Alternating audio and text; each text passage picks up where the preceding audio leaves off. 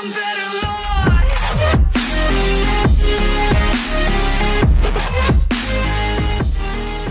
What is going on, everyone? It is Garrett and welcome to a new tutorial. In today's video we're going to be talking about how to use the grid method in your logo designs.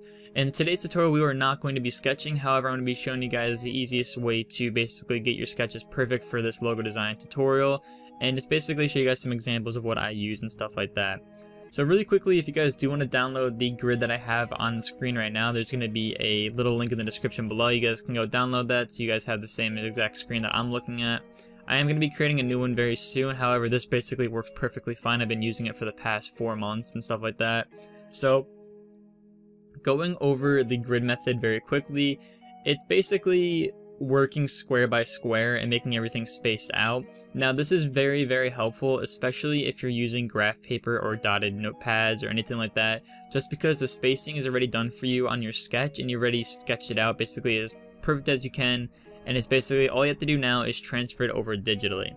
So in today's tutorial we're going to be vectoring this H I have on the top. I've also done this JT on stream, so if you guys want to go check that out, the link in the description is going to be below for that. I'll also show you what that logo looks like vectored in a little bit.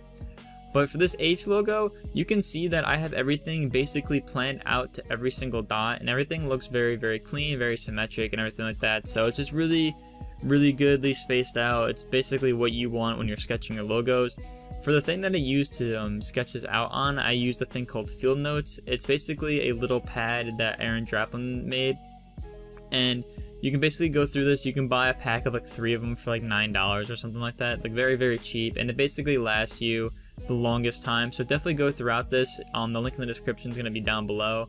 And it's basically very, very helpful, especially when you're doing logo designs on the go. There's countless times that I've been waiting for like my girlfriend outside or something like that. I've been drawing logos in my notebook and then go home, vector them, and make a few dollars and pay for the date that we went on.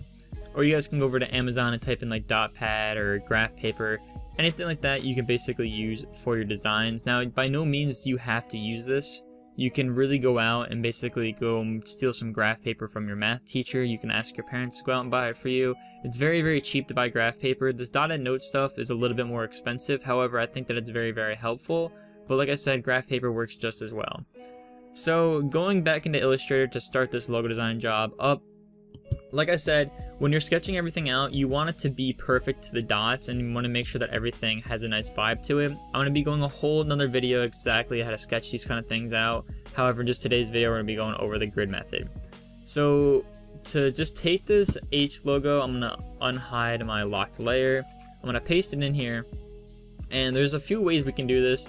One way I do not really recommend is just putting it to a corner and just enlarging it and seeing if I can make it line up a little bit and stuff like that. Like, you know, it lines up well, but it's just not what I really want. So the way I like doing it is I hide my sketch on the left hand side, or I have my notebook in front of me. I zoom in and then I count these boxes of the logos. For example, 1, 2, 3, 4, 5, 6, 7, 8, 9, 10, 11. So there's gonna be 11 boxes tall worth of logo. So I'm gonna take my rectangle tool, make a new layer, and then of course, since the grid is right there, I can just basically hover over to the top right hand corner of a box and count down 3, 4, 5, 6, 7, 8, 9, 10, 11. 11 boxes worth, and then it can lock on each side of the perfect already done squares. And now that you have that done, it's basically, you know, fair game from here. It's very easy. So if you just click right here on your little rectangle that you made, you can see that I have a little space right here, so I can hit Control C, Control F. Click on the rectangle I just duplicated, hold shift, and just drag it over to the left a little bit, over 1 square total. So now that I have this gap right here, and now I have this little bottom one filled in, so I hit Control C, Control F once again, drag this top all the way down to that line, and then across this line, and then it's basically the same thing. Control C, Control F, you want to drag this to the top, and you basically have a little cutout of a rectangle right now. And now that you have that, you can hit Control C, Control F, and you can count over how many boxes that you went over to add this next layer, which is basically the same thing, you just have to move it. Now I did 1, 2, 3, 4 boxes, so 1, 2, 3, 4, it would start on that one. So I can just drag that over holding shift, and now it's just really easy. So you have 1, 2, 3, 4, this is on the 5th, and this is 1, 2, 3, 4, and this one's on the 5th. So like I said, go 1, 2, 3, 4, and on the 5th you have one box, and you can just do the box completely through everything, and now you can skip one, hit Control C, Control F, and put this down as well, and now you have this done. And now it's really the more kind of complicated way that I wanted to talk more into the tutorial about. So now that you guys have got this far with your logo, and you have these kind of little bit of a breaks through it, I personally, when I draw mine, I have them cut down half the box, which is going to be half of this rectangle. So what I like doing is I zoom out, I grab a rectangle, I hit Control C, Control F, I drag it to the top, and then I hit Control C, Control F once again, and I grab right here on the bottom and I drag it up just halfway until it says center on my screen, and then I just bring it down, and this is basically going to be half of that. There's also other ways to do that, however I just think that that's definitely the easiest. And I make the color something more distinct that I can overlay on things, so I usually use like a red or a blue or something like that.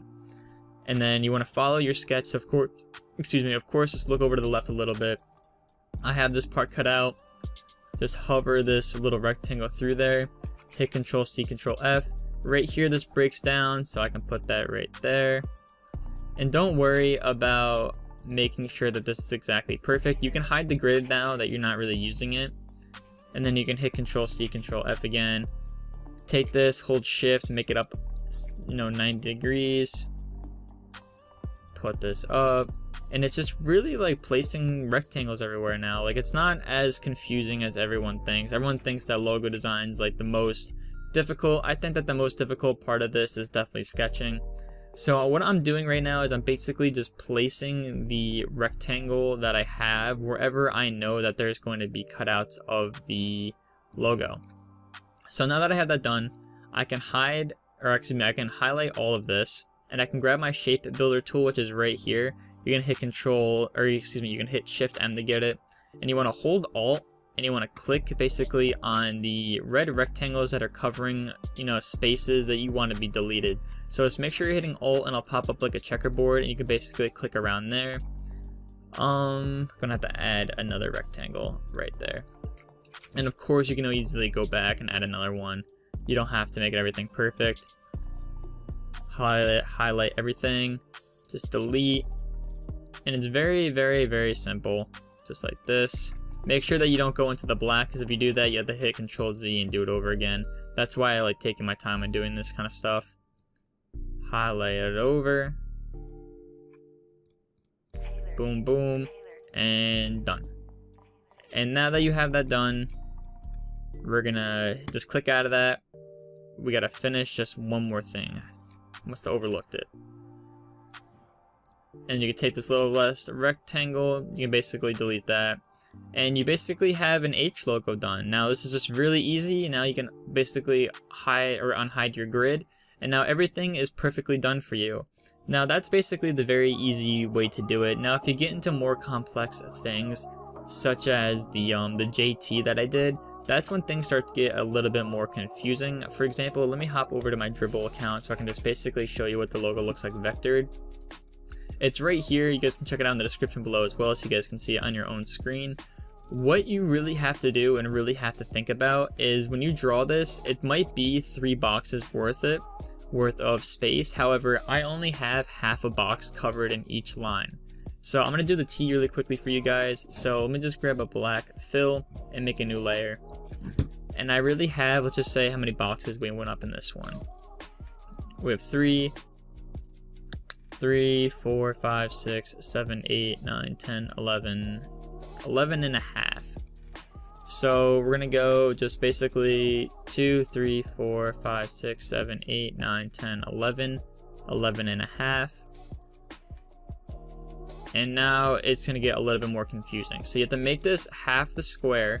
And this is when the grid method, I'm telling you guys, comes in handy so much more than you would ever think. Because all you have to do is hit Control C, Control V, and know that you have to skip a half and put this on the next half. And it just becomes so much easier, because now that you have that done, you can highlight these 3 because it's already done spacing wise. Hit Control C, Control F, make sure you grab that rotate tool and rotate it just 90 degrees. And this goes over 1, 2, 3, 4, 5, 6. So just make sure that it goes over 1, 2, 3, 4, 5, 6. highlight it all, grab your shape builder tool. You gotta make sure that when you do, of course, put them down, that they are interlocked together, because there's just a certain times if you don't have them interlocked, then you're not going to be able to take your shape builder tool and delete it. I have mine go up and across, so this goes up, across, and we could finish it off. We can just grab like this, hit Control C, Control F, rotate it 90 degrees, Control C, Control F, rotate it 90 degrees.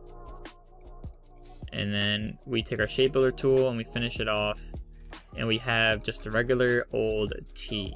And of course, you know, we can duplicate this, transform it, reflect vertically, and do whatever you want to it. But that's basically the whole entire gist of everything. That's basically how I use the grid method to do my logos. I think that personally it is definitely the easiest way. There's a lot more common things out there. However, I do recommend using this just because you can use it in any type of logo. You guys can use it on really anything. When I tell you guys that a lot of my logos are done using the grid method, you can go back into my streams, you can go back into my recent videos and see when I do logo designs that I always start off with the grid method. Sometimes, like in this logo, I always take away and I just start messing around with things, but like my Clim Fit logo that you guys can see in the thumbnail, that was used the grid method. This Zaya Granadas logo was using the grid method. So just really easy. You guys have to take into consideration when you're using it, and like everything, it just happens so fluently. Like if you have to make, you know, circles, you just basically make a big circle, go from corner to corner, hit Control C, Control V, hold Shift and Alt, and then you can go up literally one square, hit Control C, Control F. You can go up another square, Control C, Control F, and you can go up another square. All in just basically a very fast and easy movement. And then you can highlight it all, and then you have the start to a letter G. You can just basically mess around with this kind of stuff, and like I said guys, it's just so easy, it's so fluent, and I just recommend everyone messing around with it just for a little bit, see if you guys like it or not, and see if this tutorial actually helped you or not. And if it did, make sure to leave a thumbs up on the video and share it with your friends, because it means a whole lot to me. And if you guys can turn the notifications on my channel, there's going to be a little bell if you hop over to my channel just like this. You guys can turn on the notifications on my channel so you guys can get uploaded whenever I, you know, start doing. So there's going to be a little subscribe button if I view myself as a returning subscriber. You guys can tick the bell on my channel to be notified whenever I upload, which is going to be immense help, especially when I start streaming more, when I start doing more videos and stuff like that. So definitely, if you guys could, just click that, and we'll go from there. So if you guys have any suggestions for the next tutorial, you guys have any requests, please let me know in the comment section below. I do want to tell you guys right now that I have a logo design tutorial plan. It's going to be more of a modern logo, such as the one in the H that we did in this video, the Clim Fit logo, a bunch of kind of stuff like that we're going to be going over in another tutorial. But like I said guys, thank you for checking out the video. Just make sure to like, comment, and subscribe, turn the notifications on, join my Discord, all that kind of stuff, and I'll see you guys in my later on videos. Peace out.